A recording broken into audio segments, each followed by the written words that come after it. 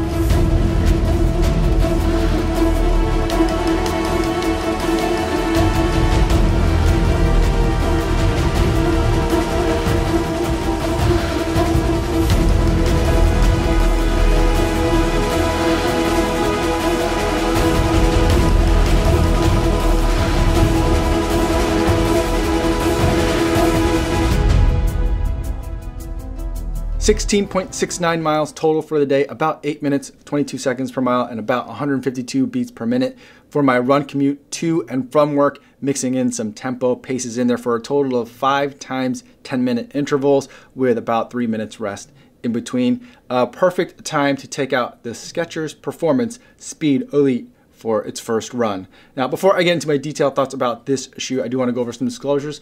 This is a pair of shoes that I purchased with my own money. No one sent it to me. No one's paying me to make this video, and no one's paying me to wear the shoe. This is just a shoe that I really have been eager to pick up. But in either event, no one's going to get a chance to preview any of this footage or my thoughts before you guys get a chance to see this video on YouTube. And now with the disclosures out of the way, let's talk about the Skechers Performance Speed Elite. This is a shoe that I've been waiting for a very long time, ever since some of the early kind of preview versions of it were announced and videos started popping out. And it was a shoe that I had on pre-order from Roadrunner Sports for a really long time, and the dates kept pushing further back. So I was really worried that at a certain point, this was going to start becoming vaporware and we weren't ever going to really see the shoe, but finally it's here. I've got it in hand, and boy, it is one of the lightest shoes that I've ever held. Listed at 5.7 ounces for a size 9. I also wear a size 9, and it feels, I don't know if it feels 5.7 ounces light, but it's ridiculously light. It's just absolutely amazing what they can do with Hyperburst. It's a 4mm heel drop shoe, intended, I think, to be a marathon racer, but I'm not sure if it quite does it for me. The Hyperburst and the carbon fiber plate had me so excited. I ran in the Go Run Ride 8 at the end of last year, beginning of this year, and that was just a really lively, light shoe to run in, and I was really enjoying a Hyperburst and so excited for it. And the Hyperburst here, when I'm feeling it, it's amazingly soft and squishy, so I was really stoked, especially with the carbon fiber plate. I thought it would provide that perfect 1-2 punch in terms of what a marathon shoe could be, in terms of really soft to absorb all the impact from all those road miles, but that carbon fiber plate pushing you back off the ground so you don't get muddled or stuck in the midsole cushion. That's not exactly what I had here. Now, in terms of the upper, let's get to that first. This shoe is definitely a racing shoe. It looks like a racing shoe. I think the design, they absolutely nailed it, by the way. But it feels like a racing shoe as well. Getting my feet into these shoes was a little bit of a challenge. There's really super thin, like spaghetti thin laces that are here, and it was hard kind of just to get everything inside, and once I did, everything was really super cramped in there. Now, I've been doing a lot of traveling and putting in a lot of tempo miles lately, so my feet are a little bit on the swollen side, but still it felt like this material just didn't quite have enough room for me. Everything was very snug with this ripstop type material, even though it is basically transparent, but it was just really snug in the toe box, more so on the left side than the right, which may have me thinking this might be just a foot swelling issue. But in either event, there wasn't a lot of room in here. By the end of the second run that I had in it this afternoon, going home from work, it started to feel less problematic. So I'm hoping that this will kind of mold to my foot a little bit more over the next few miles and next few runs. But I think overall it's going to be snug.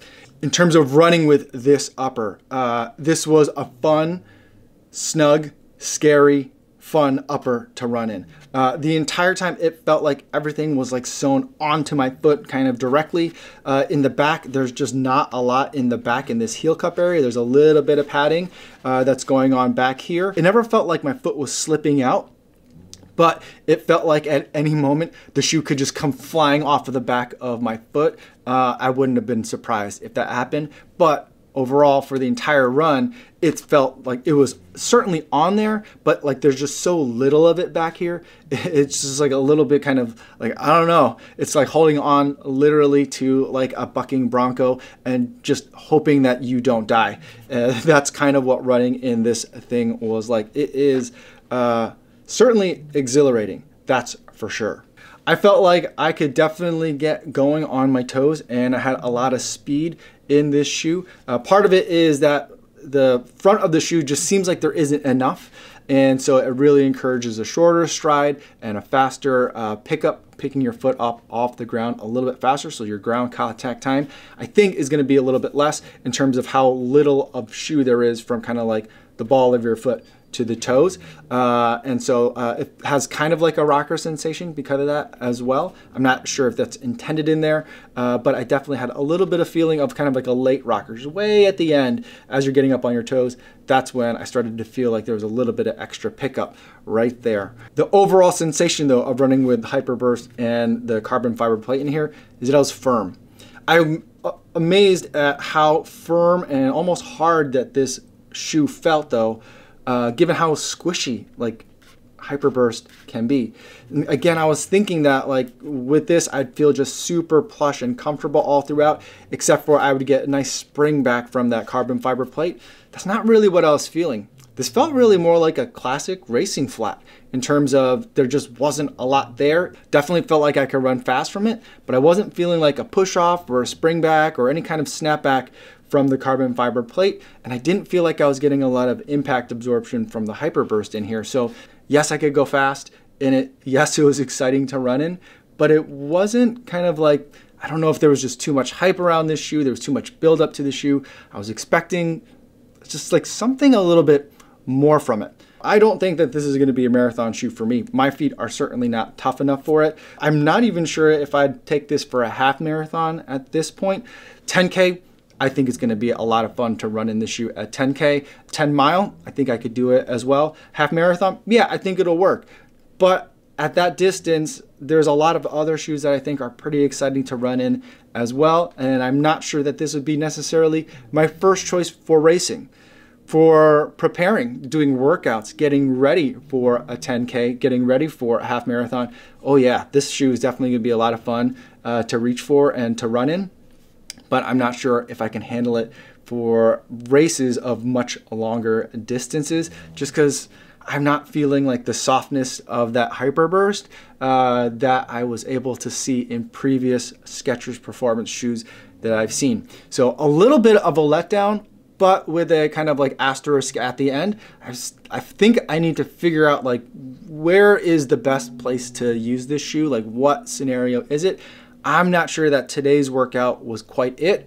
It was a lot of fun. I had a lot of fun with it, but definitely the midsole is feeling a little bit firmer than I was expecting. So those are my thoughts so far after just my first day in the Skechers Performance Speed Elite. Let me know if you have any other questions down in the comments below, or if you've run in it, especially if you run in it compared to like the Razor 3, for example. I'd love to hear from you guys and get your thoughts, pick your brains.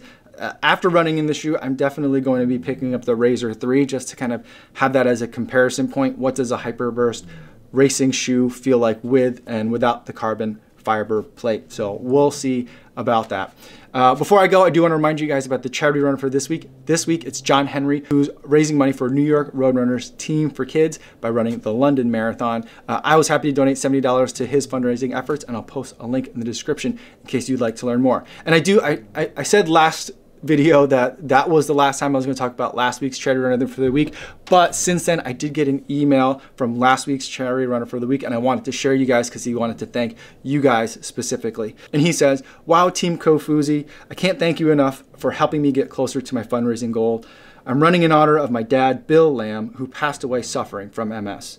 Prior to his passing, he raised money and awareness for MS and rode a 150-mile bike tour twice here in Cleveland, Ohio. I'm trying to honor his memory by doing this, and your help is greatly appreciated. Your contribution will support groundbreaking research and life-changing services for people living with MS. Your generosity makes a big difference. Together, we're changing lives." I'm looking forward to paying it forward with Team Kofuzi, and he posts his links for his social media down below so you can follow his journey. And he ends with saying, "Thank you for making a difference. All the best, Brad." Thanks, Brad, for checking in with us. I don't do it for thank yous. I know the rest of Team Kofuzi, who is donating to the Charity Runners of the Week, they're not doing it for thank yous, but it's always greatly appreciated to get it and to hear from you guys and to hear about what a difference we're all making when we run together as a pack. That's all I have for today, everybody. Thanks so much for making it to the end of the video, and I will see you guys tomorrow. Yo, what's going on?